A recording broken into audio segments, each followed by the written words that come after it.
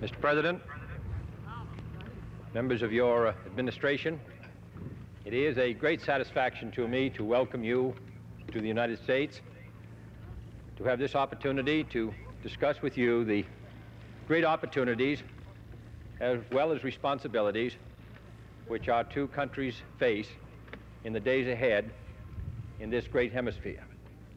It has been a source of pride to us that the United States was the first country early in the 19th century to recognize your country as an independent and sovereign state.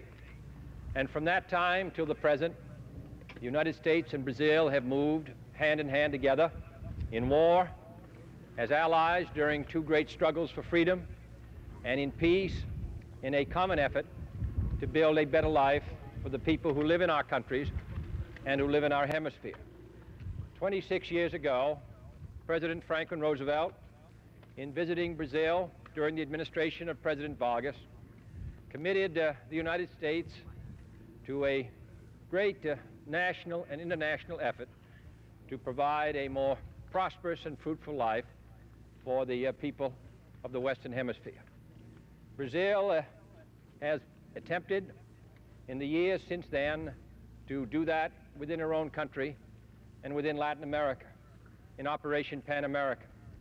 And we have been attempting together in the Alianza para el Progreso in the last 15 months to work together for that effort, to provide housing for our people, education for our children, employment for our workers, security for our older citizens, a better and more secure life for our farmers, to realize in this hemisphere the hope of those who originally came here so many centuries ago. So, Mr. President, we look to the future, and we look to the future with hope.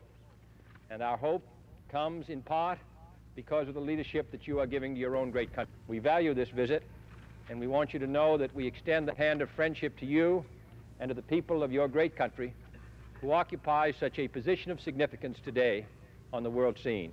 Mr. President, you're most welcome.